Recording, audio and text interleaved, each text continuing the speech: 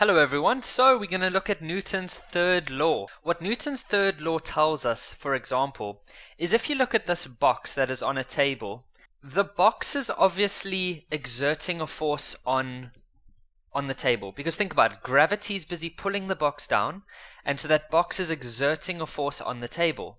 And at the same time, the table is exerting a force on the box. That's the normal force. Guys, please note, however, that this first one that I've just labeled, there is a force of the box on the table. That is not gravity. Okay?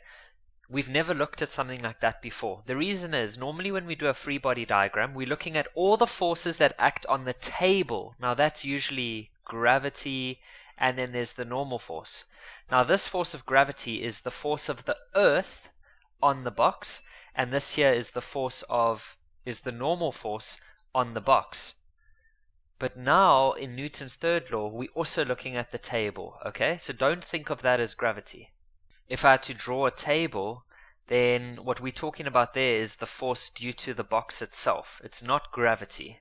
So with Newton's third law, you want to be able to have two sentences where the words can be switched like that. So for example, gravity and normal force do not work. Because if you look here, normal force is the force of the table on the box.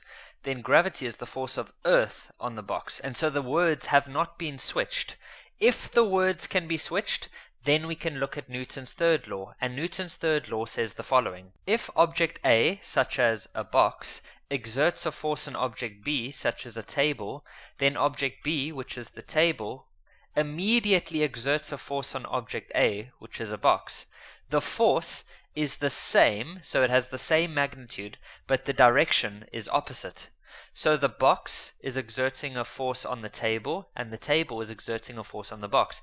If you had to look at the force, they would be the same. It would be 5 newtons, for example, and 5 newtons. So Newton's third law is about objects that are acting on each other. The force is the same, but the direction is opposite. So let's say we have a car that is busy driving, and it collides with a little fly. Okay, so let's say there's a fly, and that fly collides with the windshield of the car. Then we have two forces present.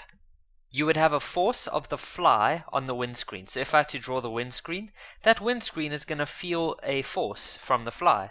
But then if you have to draw the fly, then it will feel a force due to the windscreen. Now, can the words be switched? Well, here we've got fly and windscreen, and here we've got windscreen and fly. And so, yes, this is a Newton third law pair. So it tells us that the force is the same on both objects, but the direction is opposite. Okay, but then, Kevin, why does the fly get completely destroyed and the car barely feels a thing? It's due to the mass.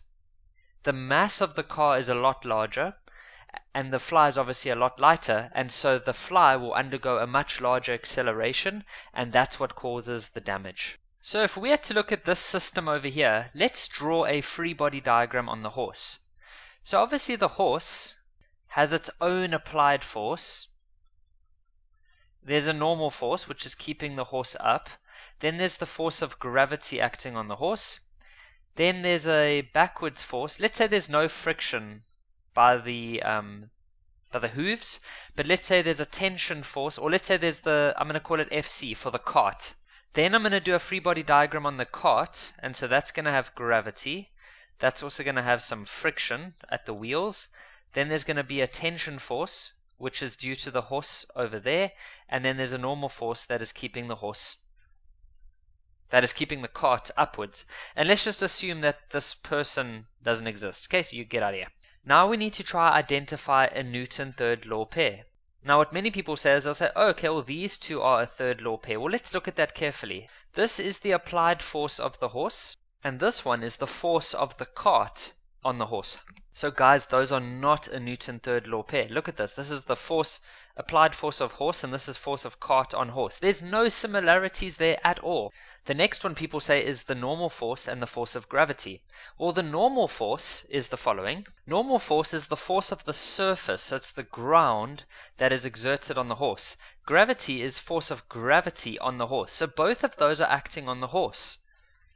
With a Newton's third law pair, it has to be two different objects exerting forces on each other, and I'll show you what I mean by that now.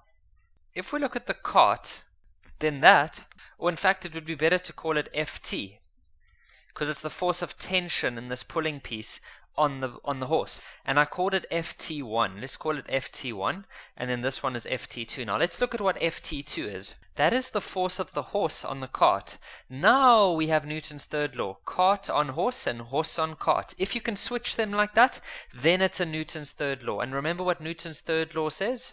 If an object A, such as a horse, let's say that's the horse, exerts a force on object B, which is the cart, then object B, which is the cart, immediately exerts a force on object A, which is the horse. The force is the same, but the direction is opposite. So if the horse is exerting 10 newtons on the cart, then the cart is exerting 10 newtons on the horse. So what that means is that if this horse decides that it really wants to start speeding up, then it's going to increase the force that it exerts on the cart, but then at the same time, the cart's force is going to become larger as well. So it's almost like, imagine you've got a bag, a heavy bag, like a 50 kg cement bag.